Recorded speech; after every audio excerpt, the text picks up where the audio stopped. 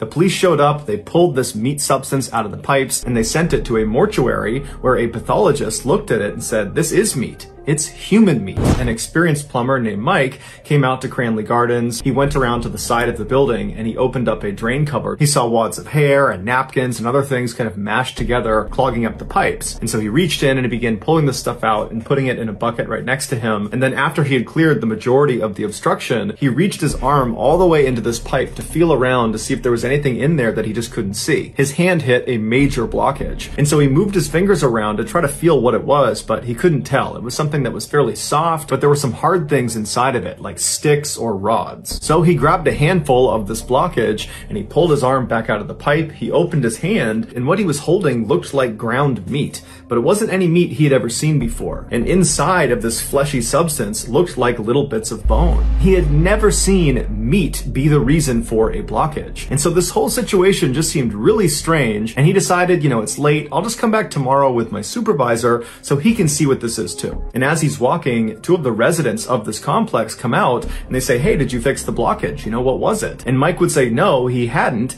And then he just kind of blurted out that there was meat in the pipes. And then one of these two residents says, "Well, I bet people are just flushing their Kentucky Fried Chicken down the drains. That's what's causing it." And Mike looked at him and he was like, "Yeah, maybe." And then he just turned around, got in his truck, and he drove away. Early the next morning, Mike and his supervisor came back to Cranley Gardens and they went around to the side of the building. They undid that cap, and then Mike reached down inside expecting to feel this blockage, but where it should have been, there was nothing. Somebody had cleared the pipes. And so Mike and his supervisor are looking at each other, and Mike is like, there's no way that cleared on its own. But the men decide, you know what, maybe it did just kind of slip through and cleared itself, so let's just continue the process and make sure each of the apartment buildings, their individual pipe is unobstructed. And when they checked these pipes, they found all of them were clear except for one, apartment number 23, whose pipe was blocked up with more of this meaty substance. Mike and his partner were already very suspicious of the fact that someone had snuck out here in the middle of the night and cleared the pipe. And now they're finding more of this weird meat substance coming from a particular apartment.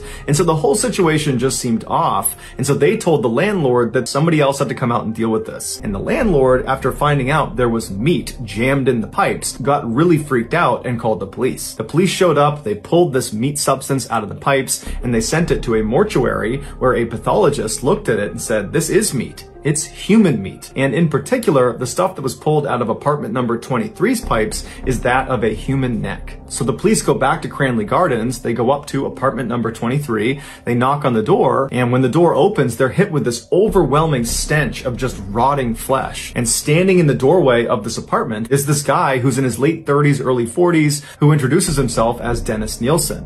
And they say, "Hey Dennis, can we have a look around your apartment?" And he says, "You know, why?" And they say, "Well, we found human remains in your pipes." And Dennis immediately says, "Oh my goodness, I can't believe that. That's horrible." But the police are not buying it. And they say, "You know what, Dennis? Tell us where the rest of the body is." And at this, Dennis suddenly went expressionless, emotionless, and he just turns around and he points into his bedroom and he says, "It's in 2 plastic bags in my closet." And so before the police go into his apartment to go inspect these bags, they say, "Dennis, are there any other bodies in your apartment that we should know about?"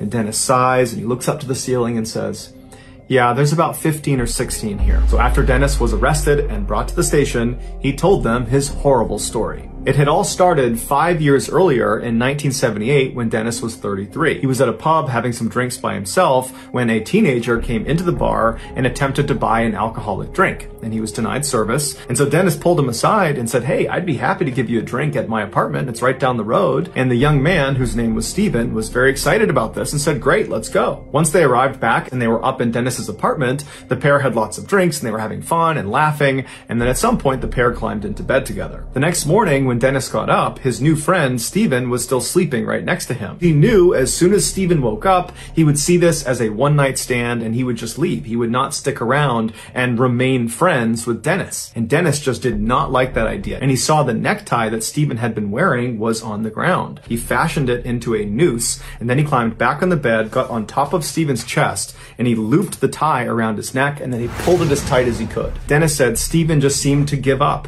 He looked up at Dennis and knew he was wasn't going to get this off and that Dennis was determined to kill him. As he's looking at Steven, he realized he wasn't dead. He was just unconscious.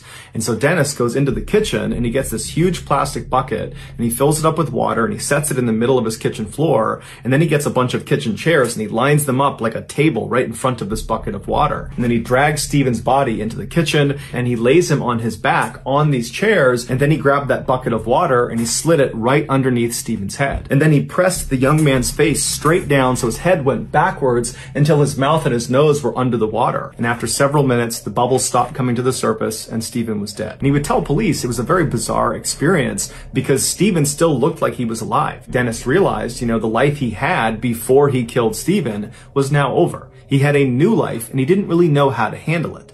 And so the first thing he thought to do was to clean Steven. And then Dennis climbed into bed with him and laid with him. And he would tell police as he laid there, he suddenly felt overjoyed. Steven was not going to leave him. He was going to stay here as long as Dennis wanted him to. Dennis realized he had to find a way to hide Steven's body in his apartment so no one could find him. And that's when he remembered he had a loose floorboard in his apartment. And so he went over to the loose floorboard, he pulled it up and he saw there was a space under the floors. And so he pulled a couple more boards up and then he grabbed Steven's body and he attempted to force him down into this space. But by now, Steven's body had begun to stiffen up from rigor mortis. And so as Dennis is trying to force him down in there, his arms were not allowing him to go down into that small space. So Dennis took Steven's body and he propped him up against the wall in his bedroom. So the body is against the wall, rigid, standing up with its arms up over its head, and Steven's eyes were still open. And then after that, Dennis just got in bed and fell asleep. And then the next morning when Dennis got up, there was Steven still up against the wall with his hands in the air looking down at him. Dennis grabbed Steven's body and put it on the ground and he began contorting him until he was small enough that he could pack him down under his floor. And then once he was under there, he just put the boards on top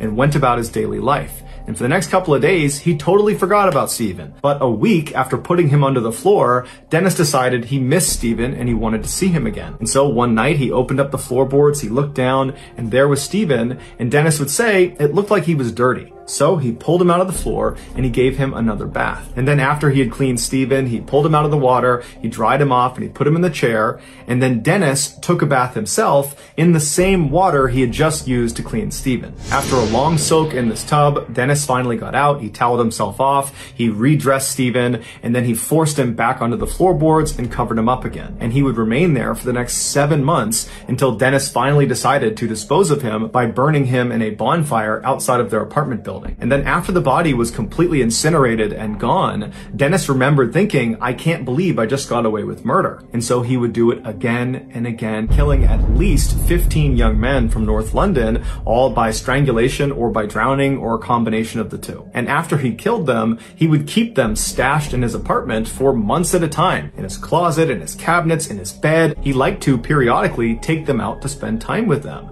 He would tell police he found corpses to be beautiful. He was fascinated by them. But eventually, in 1983, he had so many bodies stashed all over his apartment that he knew he really needed to expedite getting rid of them. And so he began cutting them up and trying to force them down his drain, which eventually clogged the pipes. And so when Mike the plumber showed up and discovered this meaty substance in the pipes, and Dennis overheard him talking about it, that night after Mike was gone, Dennis had gone outside and attempted to clear the rest of the remains from the pipes. But he wasn't aware there were still remains stuck in the pipe that led to his specific apartment. Dennis Nielsen confessed to killing 15 young men and attempting to kill at least 7 others, and he was sentenced to life in prison. Dennis never showed any remorse, nor did he show any desire to want to be free again. He actually said he deserved to be in jail for what he did. In 2018, Dennis Nielsen would die in prison at the age of 72. Just know that I really appreciate your support, and until next time, that's going to do it. See ya.